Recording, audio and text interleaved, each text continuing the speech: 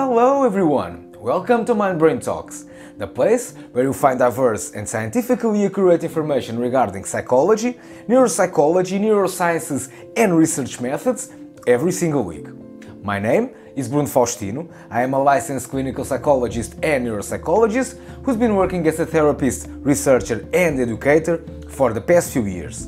Here I discuss and describe a lot of topics, themes and research findings regarding psychology and neurosciences, and I try to explain them the best as I can for you to understand and for you to know more about it. All videos here are just for educational purposes and it's not intended to diagnose any psychiatric condition or neurological disorder. So, without further delay, let's jump for today's content. Today's theme is related to the question, what is neuropsychology? What is its fundamentals? What is its research subject? I will try to answer this question with this video, so please stay tuned if you want to know more about what is neuropsychology. Now let's look to the manuals that I use to develop today's video. So the first is the principles of neuropsychology, the second, fundamentals of human neuropsychology, the third is the neuropsychology handbook, the fourth it's the handbook of clinical neuropsychology, the fifth it's the neuropsychological assessment from Lesac, which is a very good manual, and the sixth it was the clinical neuropsychology from Laura Gonstein and Jane McNeil. So I think these books are very important to study and are very important if you want to know more about neuropsychology. So now let's see what is neuropsychology. Neuropsychology can be defined as a branch of psychology and/or neuroscience, and neuropsychology is a branch that studies the brain and the rest of the nervous system and its influences on the person's cognitions and behavior.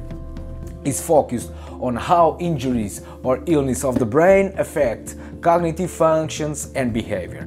Neuropsychology is not only based on brain impairment and brain lesions, okay? But we will see in the future. So, neuropsychology is also experimental and a clinical field of psychology and is focused to understand how behavior and cognition are influenced by brain functioning. Okay? Neuropsychology is focused on how the brain function may influence the behavior and the cognition. So, neuropsychologists work in research settings such as universities, laboratories, clinical settings such as medical hospitals or rehabilitation settings, and in forensic settings or another kind of industry. However, neuropsychologists may also work in schools. There are a new branch of neuropsychology, which is school neuropsychology, which is focused more on the neurocognitive processes that are underlying the processes of learning. So it's also a very important scientific field in the study of the neurocognitive processes that are important to the understanding and learning within a school setting. So, what is important to retain from this video is that neuropsychology is a scientific study of the relationships between brain, behavior and the mind. As you will see in the future, clinical neuropsychology is a branch of neuropsychology which is more focused on the assessment and on the intervention of neurocognitive processes that may be impaired due to traumatic brain injury or brain lesions. But you will see in the future how it unfolds through time. Well, it's all for today. Don't forget to see the video description regarding today's theme to see the manuals and the books that I am recommending to you. If you like what I'm doing here, please consider to subscribe and hit the bell for notifications. Also, you can use the comment section below to say something about this video, so please express your mind and express your thoughts. Let me know what you think about all of this. Welcome to Mind Brain Talks, and I hope to see you in the next video. Bye!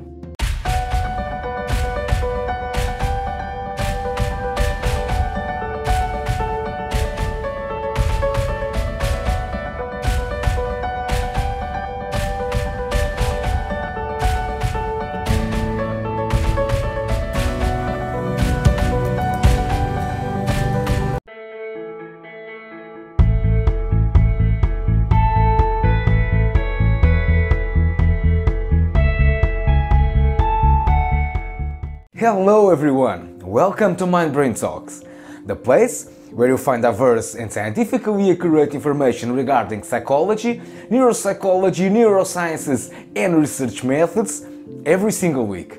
My name is Nº2. I am a licensed clinical psychologist and neuropsychologist who's been working as a therapist, researcher and educator for the past few years.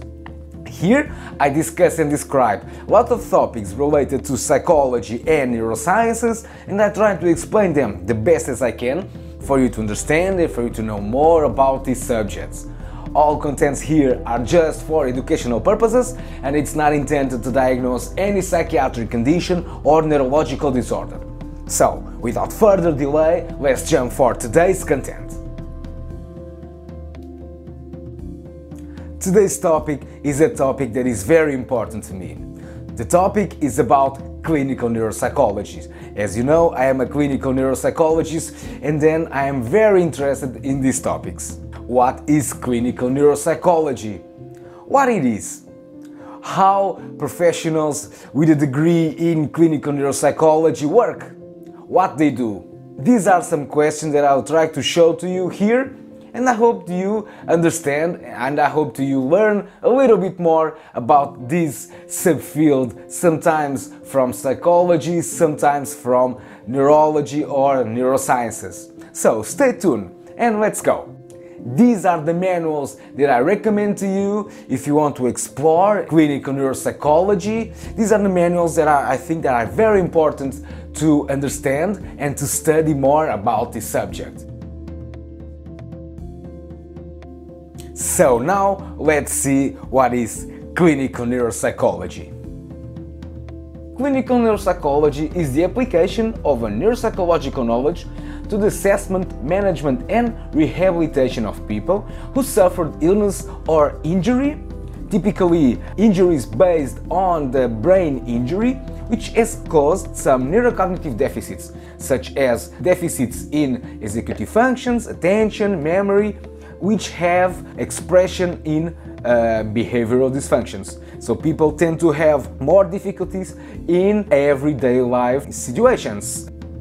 So, clinical neuropsychology is focused on the assessment and rehabilitation of acquired brain injury, such as stroke, aneurysm, traumatic brain injury, neuropsychological syndromes, such as the executive syndromes, agnosia, aphasia, alexia, and so on, learning disabilities, such as dyslexia, dyscalculia, neurodevelopmental disorders, such as ADHD, Tourette's, and neurodegenerative disorders, such as Alzheimer, Parkinson, frontotemporal dementia, and so forth. Also, clinical neuropsychology is also focused on the assessment of neuropsychiatric disorders, such as schizophrenia, bipolar, and so forth. Clinical neuropsychology is primarily focused on the assessment and rehabilitation of alterations in the brain functioning. And the brain functioning is very important in different kinds of processes. These processes may be viewed as neurocognitive processes. These processes are a result from the integrated brain functioning. So, the neurocognitive functions or domains that are typically assessed by neuropsychologists are executive functions, which have comprised these functions such as inhibition, adapting, shifting, planning, and decision making. Another domain is complex attention, and within this domain we can find arousal, sustain, selective, alternate and divided attention. So that's why it's called a complex attention, because attention is not one process but different kinds of different sub-processes. Also, reasoning, when we can find deductive, inductive, abstract or concrete thinking. Memory, of course, clinical neuropsychologists are very focused on memory. It's a hot topic in neuropsychology. Within memory, we can find working memory, declarative, semantic, recall and cued memory, which are two different processes. Language. Language is also very important for everyday life, and that's why a clinical neuropsychologist is very focused on language. Within this domain we can find fluency, expressive speaking, understanding and writing. Perceptual organization is also a hot topic in a clinical neuropsychologist because it has lots of impacts in everyday life. Imagine if you can't describe and differentiate the distance between your hand and other objects. This is a kind of deficit sometimes individuals who suffered from traumatic brain injury or strokes may have if some kind of cortical connection that is responsible for perceptual organization is impaired.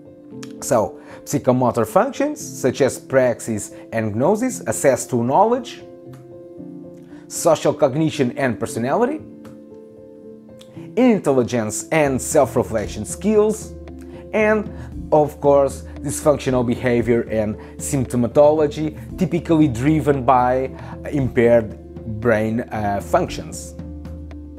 So, as I said to you, a clinical neuropsychologist is based in the principles of assessment and principles of rehabilitation. It's a fundamental aspect of a clinical neuropsychologist that has lots of tests to assess different brain functions that could be impaired and to use the product of the assessment to develop new ways and new kinds of rehabilitation, which is tending to be focused on individual characteristics and individual difficulties. As you are seeing from the beginning to here, clinical neuropsychology is based on two great aspects. It's the clinical assessment and the clinical rehabilitation. Assessment is based on the identification of neurocognitive deficits, and rehabilitation, it's the principles that guide how clinical neuropsychologists intervene with these kind of subjects.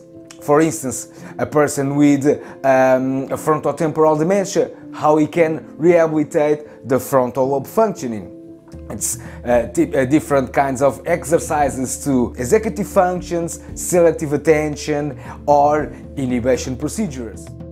So, as I said before, the neuropsychology uses standardized neuropsychological tests to assess cognitive and behavioral performance and to link them to specific neurocognitive processes.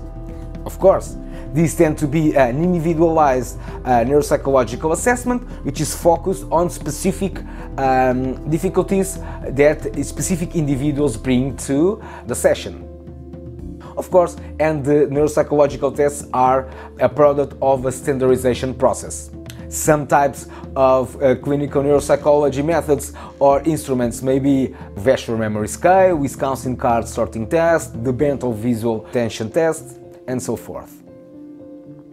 Another methods that a clinical neuropsychologist may use to understand how brain and behavior may be related is by using brain scans such as functional magnetic resonance, positron emission tomography, magnetic resonance imaging, and computed axial tomography, typically known as CAT. So don't worry if you don't know what these brain scans are. In the future I will produce different videos talking about them.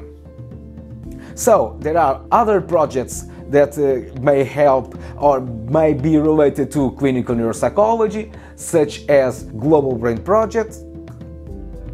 Another kind of assessment that neuropsychologists use is electrophysiology, such as electroencephalography or magnetoencephalography.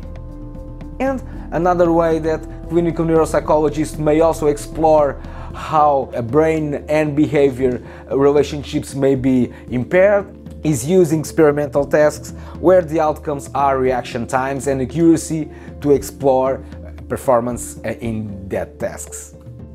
Keep in mind, there are lots of things that were not covered in this video. However, in the future, I will look to these things and I'll try to explain them in the future videos. So stay tuned if you want to know more about clinical neuropsychology. So now let's just summarize the contents of today. So, clinical neuropsychology is a branch of psychology and neurology that studies the relationship between brain, cognition and behavior. And clinical neuropsychology is focused on brain injury and neurocognitive processes. We look to neurocognitive functions such as attention, memory, executive functions and others. So, and a clinical neuropsychologist is based on the assessment and rehabilitation of that impaired neurocognitive functions. And we also saw that clinical neuropsychologists may use different methods and different kinds of research to explore the relationships between brain, behavior and cognition. So, it's all for today. Don't forget to see the video's description regarding today's theme to look to the manuals that I recommend to you. Also, if you like what I'm doing here, please consider to subscribe, hit the bell for notifications. And you can also leave a comment to express your thoughts and to express your mind. Welcome to Mind Brain Talks, and I hope to see you in the next video. Bye!